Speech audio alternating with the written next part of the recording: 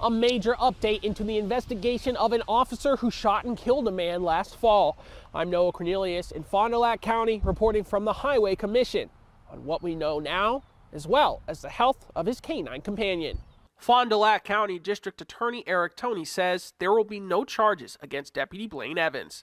The sheriff's office says last October, Evans had gone to a home where a woman accused 34-year-old Kyle Massey of assaulting her. Officials say Massey took off, and when later confronted, pulled out a gun. The sheriff's office says Massey shot at Evans 45 times, but Evans, who avoided being hit the suspect twice. Sheriff Ryan F. Waldschmidt spoke on behalf of the county sheriff's office defending Evans' actions. No officer comes to work, no deputy comes to work with the intent on getting in a shootout with anybody.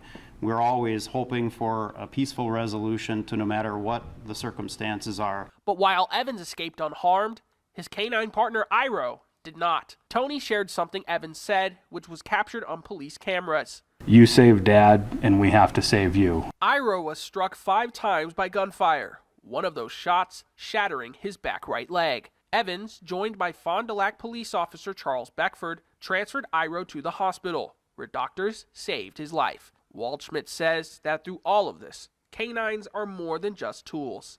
They are family. Each one of them goes home every night with their handler, lives with their family at their private residence, and then goes to work for 8 hours, just like Deputy Evans did that night. And so they're as much of a pet and a part of a family as they are a tool when they're working in law enforcement. Deputy Evans was present at the press conference but did not speak. The sheriff says Canine Iro will be ready to return to duty in a couple months. In Fond du Lac, Noah Cornelius, NBC 26.